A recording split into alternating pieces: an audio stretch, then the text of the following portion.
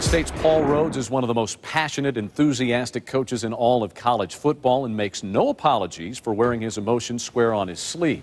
Rhoads comes by his love for Iowa State honestly. He grew up about 20 miles away from campus, spent 5 years as a Cyclones assistant. You may remember Paul Rhoads as the fiery head coach of Iowa State. He didn't put up the best records there, but one thing is for sure, he did have the best speeches out of anybody, arguably in the country. I told you, I don't care if you're black or white. I don't care if you're rich or poor. I don't care where you come from, whether it's Texas, Florida, California, or right here in the state of Iowa. I don't care about any of that. But what I did care about is moving forward from that day on, that we were one team.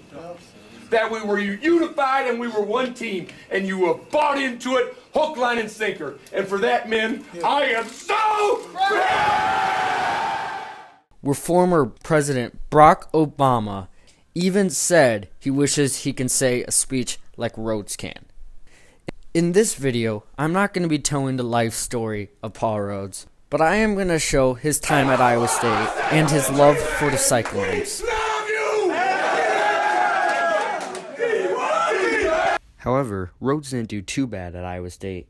He appeared in 3 bowls and won one of them, against Minnesota, and also put up some top-notch wins, like at ranked 9 Texas and in Lincoln, Nebraska, where they faced the Cornhuskers and forced them to 9 turnovers. But one special moment in the 2011 season was when Rhoads beat ranked 2nd Oklahoma State, forcing them not to make the national BCS college football championship game. He then had a couple bad seasons at Iowa State and eventually would get replaced by head coach today, Matt Campbell, who has led the Cyclones to 2 bowl appearances in his first 3 years and won one in the Liberty Bowl against Memphis. But this short story just told what Paul Rhoads has done for the program and how he's hyped up the team in past years, and that he truly wasn't that bad of a coach. In fact, he's probably one of my favorite coaches of all time. But one thing's for sure, he did not know how to treat the refs. And Paul Rhoads is about to lose it. Check that, he already has lost it.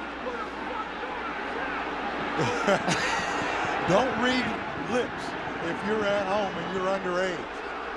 He is not.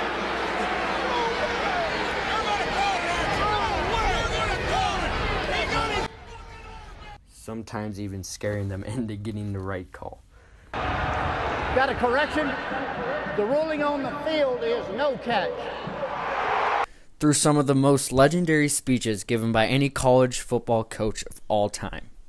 You got people tired everywhere. You got people sore everywhere. I couldn't be prouder. I could not be proud. No, I am so proud!